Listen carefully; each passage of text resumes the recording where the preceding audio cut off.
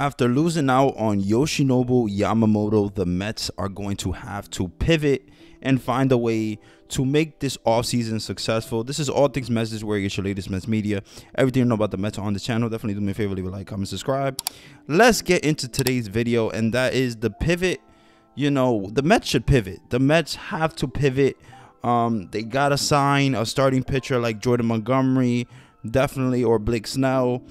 They definitely have to have a successful offseason. Now, losing out on Yoshinobu Yamamoto really does suck for the New York Mets. I know a lot of Mets fans are not happy. Definitely, Steve Cohen did everything he can, you know, to get this guy, and Yoshinobu Yamamoto just picked the Dodgers. At the end of the day, it is what it is. He picked the Dodgers. He wanted to go and play with Shohei Ohtani. You know, I mean, who could blame him? You know, it's Shohei Ohtani, Mookie Betts, Freddie Freeman, the Dodgers. You know, they just got Tyler Glasnow as well, so it's a lot of talent there. It makes sense why he would want to go there. You know, the quickest way maybe to a championship. You know, but baseball's hard. Baseball's hard, and just because the Dodgers have all this talent doesn't mean they're gonna win the World Series. So yeah, guys, the Mets have to pivot, and I think they should go right after Jordan Montgomery. I know there was a report saying that they're not going to go after a high-end starting pitcher, and I really don't see that happening. I definitely see the Mets having some interest in Jordan Montgomery. You know, Blake Snell. Blake Snell is probably not going to come to the Mets just because he wants to play on the West Coast and he doesn't want to play on the East Coast. But Jordan Montgomery definitely, you know, was a former Yankee. He's a good pitcher, had a really successful, you know, season with the Texas Rangers, won the World Series. You know, the Mets have to pivot. The Mets got to get find some type of success in this offseason, and I think they should go right after Jordan Montgomery. You know, lower than a 3 ERA. You know, in the postseason, this guy is just a good pitcher. He knows how to pitch, and I think the Mets need a guy like Jordan Montgomery. You know, the Mets need pitching. At the end of the day, it is what it is. The Mets need pitching after, you know, that Adrian Hauser trade. Definitely, they got some depth, but they need some high-end starting pitching, and if the report is true that they're not going to go after a high-end starting pitcher, then that is really unfortunate. You know, I really don't see why you wouldn't go after, you know, Jordan Montgomery when you could have went. You know, you were offering, you know, Yoshinobu Yamamoto $325 million. So it's not like you don't have the money. So I say the Mets have to pivot. The Mets have to find a way to get you know, a successful starting pitcher like Jordan Montgomery. I think this guy would be a perfect addition to the New York Mets rotation. You know, had a really good postseason, good season as well.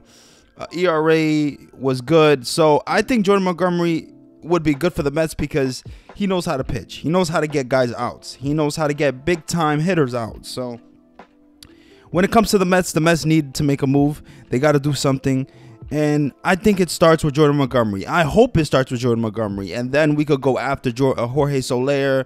And then we could go after, you know, the Mets, they could go after some more starting, you know, a reliever like David Robertson or Jordan Hicks or something like that. But the Mets need to pivot. The Mets have to find a way to make this season, this offseason, successful. At the end of the day, you know, getting Severino, getting Adrian Hauser, getting Tyrone Taylor, that's not really a successful offseason for Mets fans. And I know a lot of Mets fans are not happy. And, you know, I was very, you know, disappointed not getting Yoshinobu Yamamoto. But at the end of the day, he was going to play where he wanted to play. And he went to go play with the Dodgers. And now he's going to be a Dodger. And I should have took a hint when he went to the Lakers game. You know, his first time in the U.S., he went to the Lakers game recently, and I should have took that as a hint. Like, he's probably going to go to the Dodgers, and he's going to play with his boy Shohei Ohtani. So, at the end of the day, the Mets have to find a way to salvage this offseason. We'll see what they do. I know it's a lot of rumors about possibly Steve Cohen, you know, waiting the money out and getting Juan Soto next year. But listen, Juan Soto is going to be in 2025, so at the end of the day, the Mets got to make a move. The Mets have to do something. I need the Mets to do something. We need the Mets to do something. We'll see what the Mets do, you know, in the coming days, you know, in the coming weeks. But you know, expect throughout the holidays not a lot of movement. I wouldn't say, you know, this was the big fish. This was the Mets' big fish that they wanted, and they just could not get him. It just really sucks for the Mets, though. But Steve Cohen did everything possible to get this guy.